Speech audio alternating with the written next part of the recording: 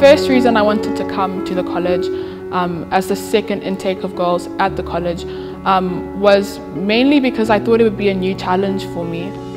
At my old school, I became so accustomed to the same old things, but now being one of the very few girls at an all-boys school, I just felt like this would change my mindset a lot and just give me new skills, ones that I wouldn't have been able to get at my old school. But here I wanted to showcase what I could do and also show the boys that I could do everything that they could do as well.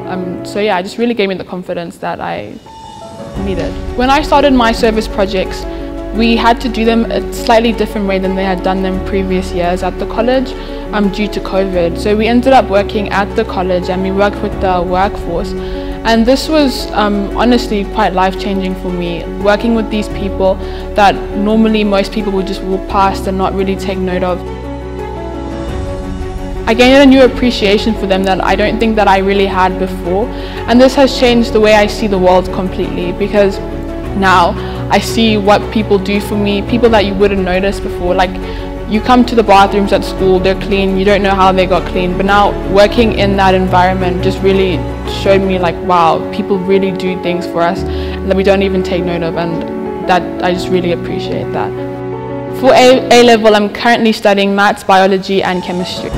I wanted to do something that's helping people. So I'm thinking about branching into the medical industry, but I'm not quite certain what it is, but whatever it is, I want to help as many people as I can. When I went to Lamagandi as part of the St. George's athletics team, I did high jump, of which I came first in, and I jumped a height of 1 meter and 55 centimeters. And that really meant a lot to me because coming from COVID, we weren't able to do sports for a very long time, and I kind of let my high jump settle a bit. So coming back into that and winning an event after not doing sports for so long was such an honor for me. When I was made a prefect, my very first emotion was joy. I was so happy to have gotten the opportunity. And when I was in Form 1, I remember all of my prefects when I was in Form 1. They impacted me so much, and I just wanted to instill that same thing to my Form 1s and my juniors, everyone below me. And the biggest thing about being a prefect is being there to help the people that are around you, as well as guide them, because what I remember is Form 1s, 2s and 3s, they all look up to you so much. They want to be like you.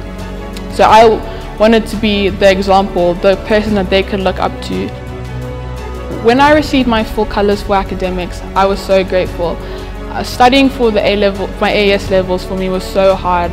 It was not an easy process, and I do think that I am naturally intelligent, but I think it really just came down to the hard work that I put in. So when I got my full colours, I was overcome with joy, and I was so grateful, and I felt so proud to wear the white blazer. And being a girl wearing the white blazer as well, I think it just says something for the women at the school and for any other women that want to come to the school, that it's possible. And just because you're a woman doesn't mean that you're going to be below any of the men that are here. When I represent the college, be it in debate or interact, whatever I do, I feel very proud, and it makes me feel like I'm a part of something so much greater, because I remember so many people before me have worn the red blazer, and so many people after me are going to wear this red blazer, and it just reminds me I'm a part of this community, and what I want to do is make this community proud and do my best in everything that I do for it. What advice I would give to a girl that is interested in coming to the college is, first of all, to not be afraid. I know it can seem intimidating and scary to come into a school that was a boys' school for so long, but it's a nice new challenge for the girls, and it just reminds you that as a woman you can do anything that a man can do, and it's so lovely to see the looks on the boys' faces when they see that you can do everything that they can do, maybe even better in some cases.